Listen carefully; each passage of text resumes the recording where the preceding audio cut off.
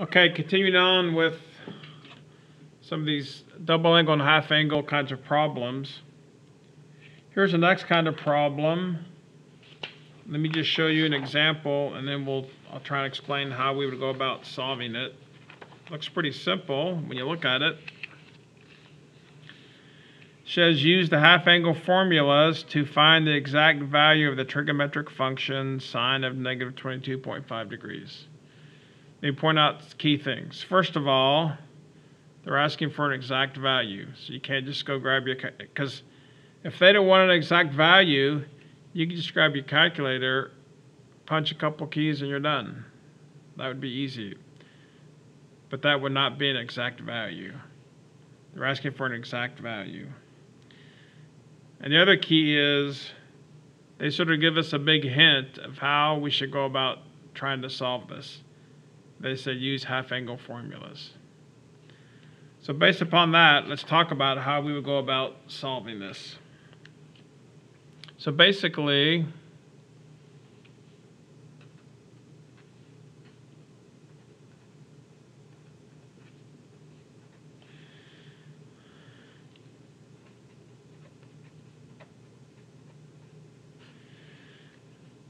they're saying what is the sine of negative 22.5 degrees? Exact value.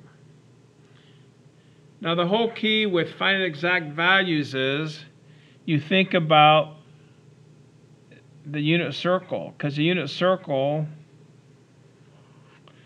those are our angles that we know the exact values for.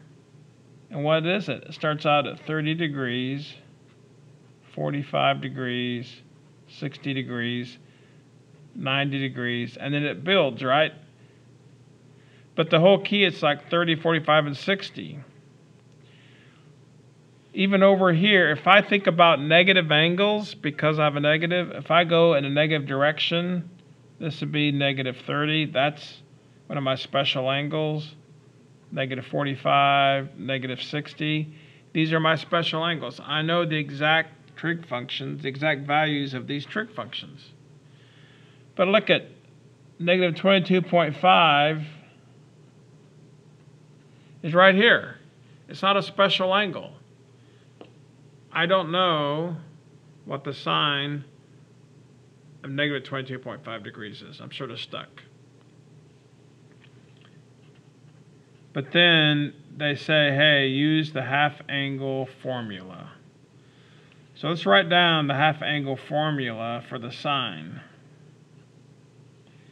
And if I remember correctly,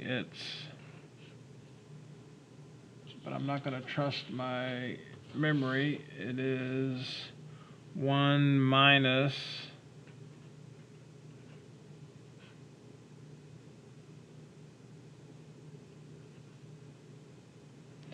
so let me just show you how to do this sort of step by step, whether you sort of understand all the nuances of it. Let me just show you how to solve it, and then as you do it, you'll begin to understand it more.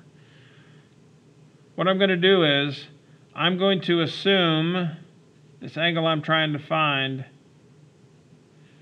I'm going to take my half angle right here,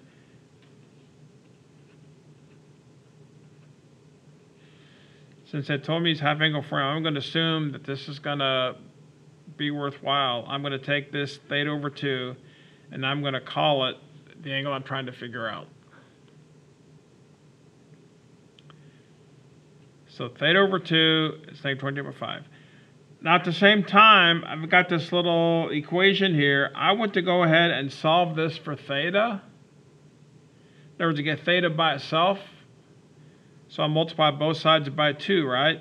And if I do that, then I also say, well, theta would be negative 45, right? So I decided to take the angle they gave me. I'm going to call it theta over 2. And at the same time, I'm going to solve for theta. And what I'm going to do now is I'm now going to take this formula and plug in negative 22.5 for theta over 2. And over here is theta. Plug in negative 45. So I'm taking my formula and now I'm actually plugging in some actual angles. So theta over 2 negative 22.5,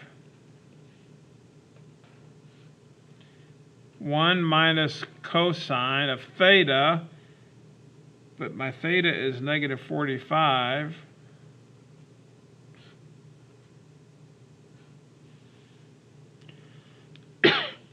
Now when you look at this, this is actually what they originally are asking me to figure out.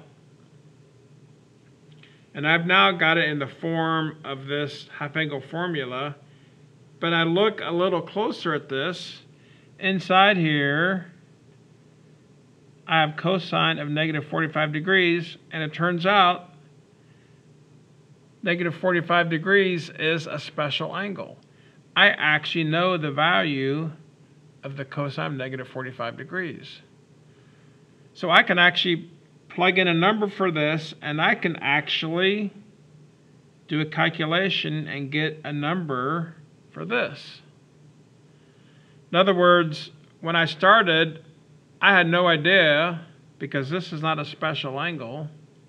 I was sort of stuck. But by applying the half-angle formula, I end up with the cosine of a special angle. So this is like a sort of a tricky way to take a problem where I'm sort of stuck, and I do a little bit of work, and all of a sudden I've got a special angle here, and I'm not stuck anymore. So in a minute we're going to do this calculation, but here's the tricky part. I've still got this plus or minus here. I know I can't have both, so what should it be? Well, this is where I go up here. Since I'm trying to find the sine of negative 22.5, that's down here. It's in the fourth quadrant. What is the sine of an angle in the fourth quadrant? Remember, the sine of the fourth quadrant is negative. So basically, I know this has to be a negative value.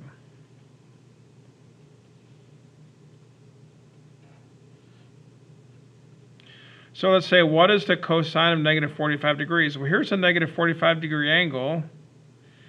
The cosine of this down here, what's the cosine in quadrant 4? It's positive. Turns out it's square root of 2 over 2.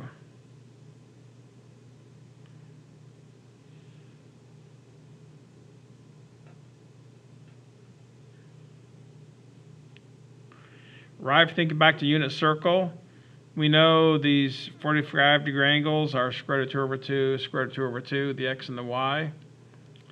Cosine of this angle here, cosine in quadrant 4 is a positive number, and I know the x and the y of that are this. So,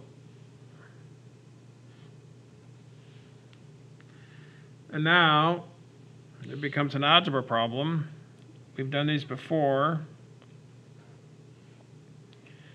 I need to combine these into one fraction. I'm going to make 1 to be 2 over 2. And end up with 2 minus square root of 2 over 2 all over 2. Now I fraction over a number. The 2 gets multiplied by the 2.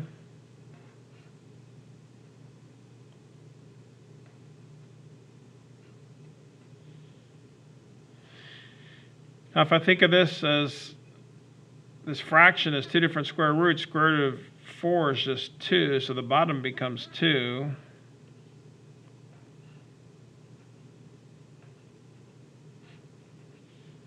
Sort of ugly, but that is actually the answer. So once again, to review, this is not a special angle. I'm sort of stuck.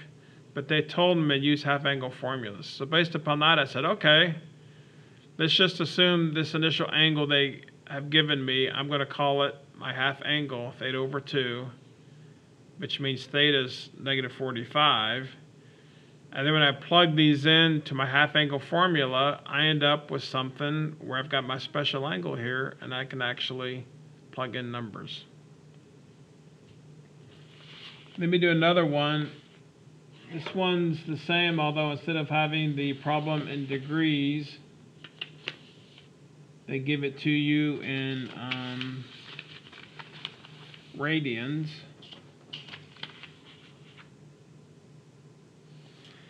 I'll just write it down here. They say use the half angle formulas to figure out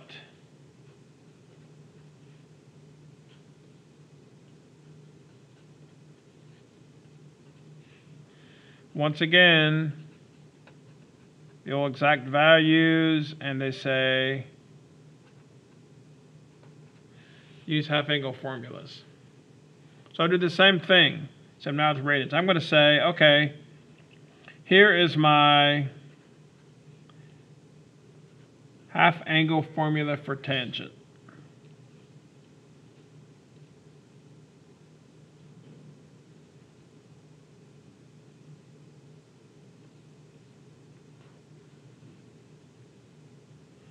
One minus cosine of theta over 1 plus cosine of theta. I'm probably not going to finish this problem, but I just want to set it up so you can see what happens again. Negative 5 pi over 12 is not a special angle. I don't know that. But they tell me, okay, use a half angle. So I'll do the same thing. I'll say, okay, let's just start out here and see if this works out. I'm going to take the angle they give me, and I'm going to set it equal to theta over 2. And I'm going to take this also and solve it for theta. Now let's see.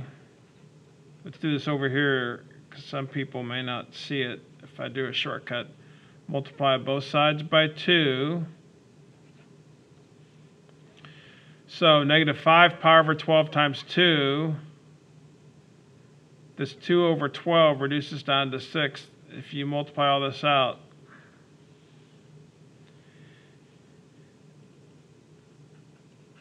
And the important thing is now when I plug these in now to my half angle formula,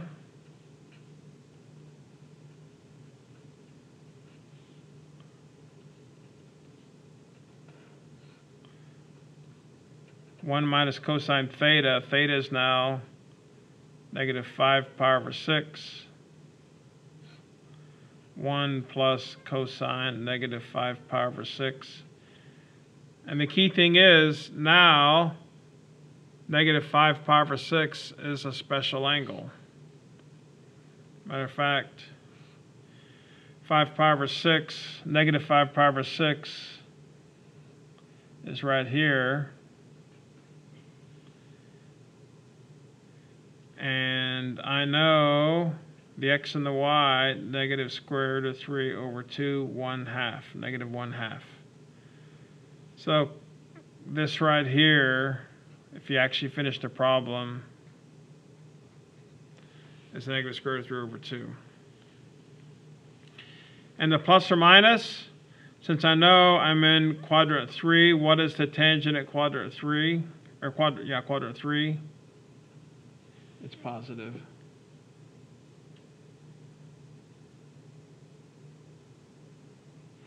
All right, so they have a few problems like that where they give you a trig function. It's not a special angle. They say find exact value, use half angle, and this is the steps you go through. All right, a few more problems, then we're done with this module. I know it's a lot of work, but these are not always easy problems to begin with. So here's one. They give you an equation.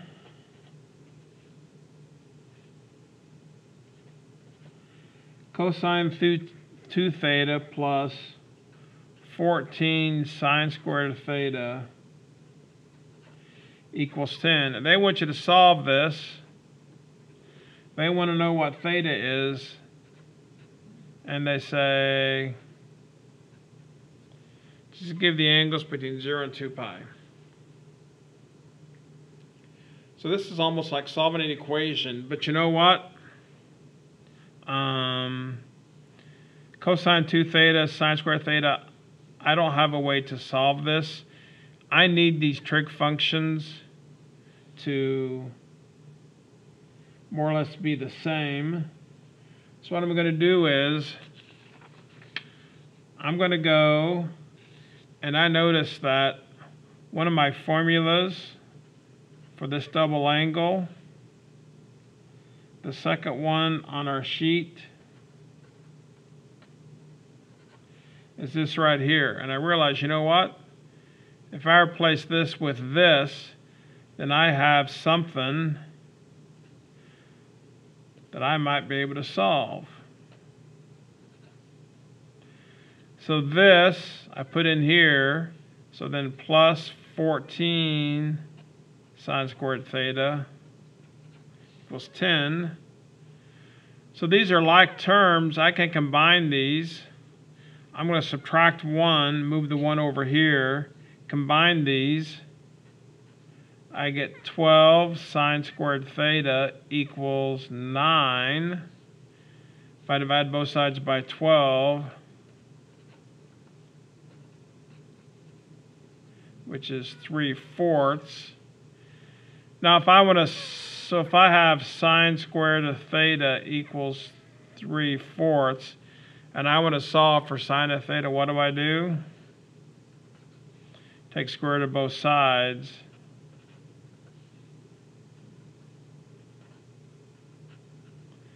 Square root of 4 is just 2. So I'm saying, okay, what are the angles where the sine is either plus or minus square root of 3/2? Well, if you think about the unit circle, that's all the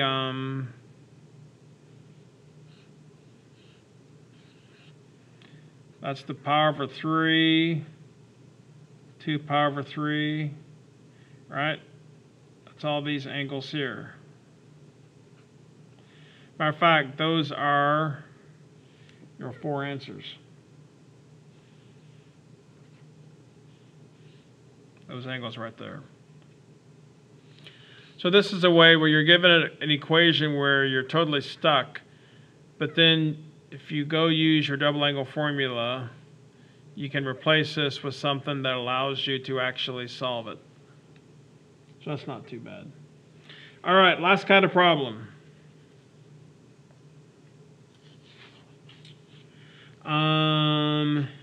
Let me just write down the problem and we'll talk about it. Because this also involves now inverse trig functions, which we've already talked about. Hopefully you remember about inverse trig functions. So once again, so this is one of these sort of composite functions. The sine of 2 times the inverse cosine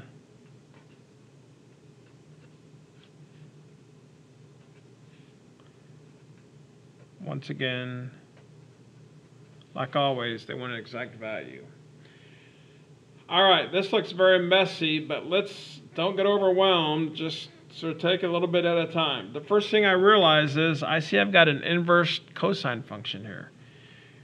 If you recall back to when we learned about inverse trig functions, the thing I always did is I said anytime you have an inverse trig function, just think of that whole thing as an angle, right? As a matter of fact, let's go off and see if we know what angle this is. So in a sense, what I'm saying is, let's go find an angle where the cosine is square root of 3/2. Now you remember with inverse cosine functions, I'm restricted. I can only look at angles between 0 and pi. So if I look in here, what's the angle where the cosine is square root of 3/2? Right here, right? Power over 6. So theta is pi over 6. So I'm going to plug in pi over 6 into this whole thing right here.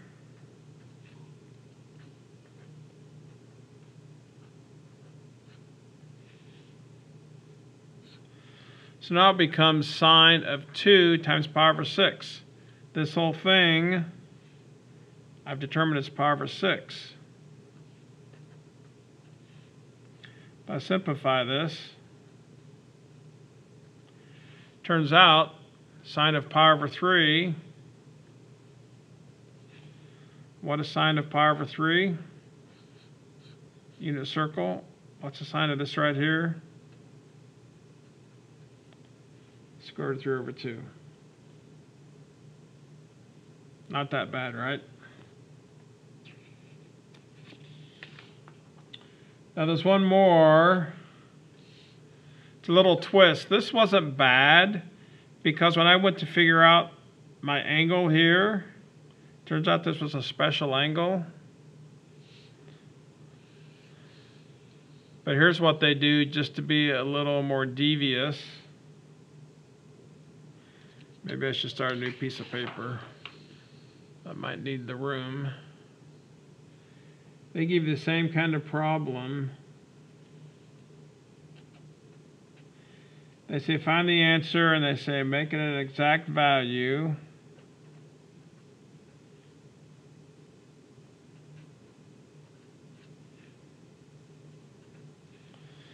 The sine of 2 times the inverse cosine of 5/13. All right, first thing I say to myself is, you know what? I got an inverse trig function. I could think of this whole thing as an angle, and I'll call it theta. So let's go see if we can figure this out. So we're basically saying, what's the inverse cosine of 5/13? Well, unfortunately, this is not any kind of result of a special value. I don't really know. I don't know an angle where the cosine's 5/13. In fact, I can rewrite this. That's the same way of saying, when I say go find an angle where the cosine of theta is 5/13, this is what I'm really saying. But this is not a special angle. I can't tell you what this angle is off the top of my head. Can I figure out what this angle is? Actually, I can. And how do I do that?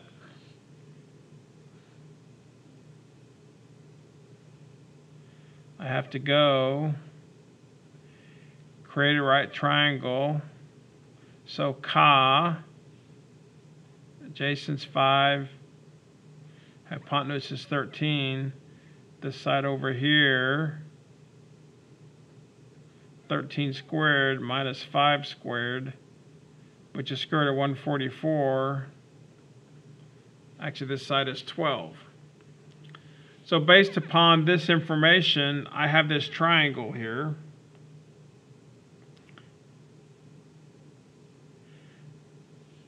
This whole thing I call theta. So why don't I just rewrite this sine of 2 theta. And you know what? I can use a double angle formula. Sine of 2 theta is 2 sine theta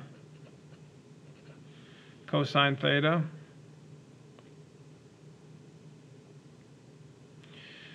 Now I'm going to plug in, based upon this triangle, numbers here, but I need to figure out if I'm going to have positive or negative numbers. So let's go back to right here. Cosine of theta is 5/13. Where do I think that is on the unit circle? What quadrant is that going to be in? Well, I know the cosine, it's 0 here. Whoops. The cosine right here is 1. Up here it's 0, right? Because it's the value of x. 5/13 is somewhere in quadrant 1 or quadrant 4. But you know what? It's an inverse trig function. I can only be up here. So therefore I know this angle theta, I'm in quadrant 1. Which means when I plug in sine and cosine, these are both going to be positive numbers.